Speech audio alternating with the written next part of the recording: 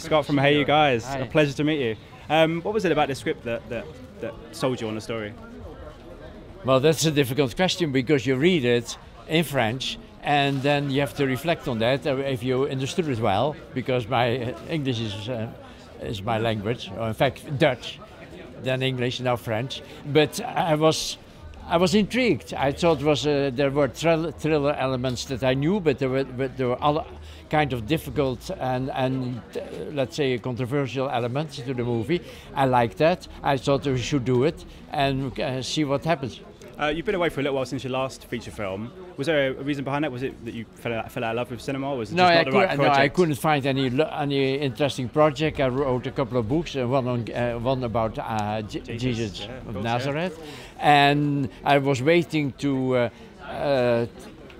a good project, something that I really wanted to do. And then this French producer, Saïd Ben Saïd, sent me the book. And I thought, this is something that I don't know. I'm scared about it. In fact, it's something you don't know, you have never done before, and that I thought that's very important to continue your career, to do things that you don't know. Isabelle Huppert, I can guess she's probably an actress that you've always wanted to work with. Did you want her for this role? Was she right for this role?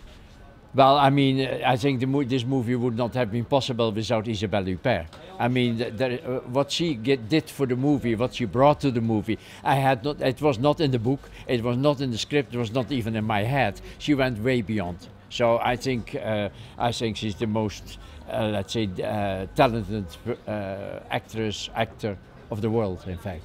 I just wanted to ask you very quickly, next year there's a lot of anniversaries for a lot of your famous movies. Robocop's 30 years, Basic Instinct 25 years, right. Starship Troopers 20 years. Do you still look back on those movies with fondness, and are you happy that a new audience are kind of embracing them now? Sure, no, I think these movies were very American, isn't it? And I'm so glad that basically, because I started in Holland and it were much more, let's say, normal movies. And then I went into this American career and got fed up.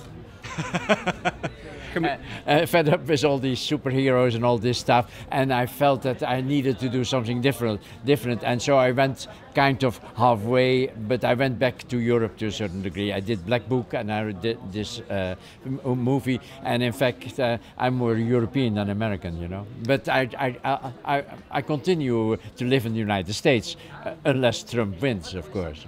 That's very controversial. Thank you so much for your time. Pleasure to meet you. Thank you.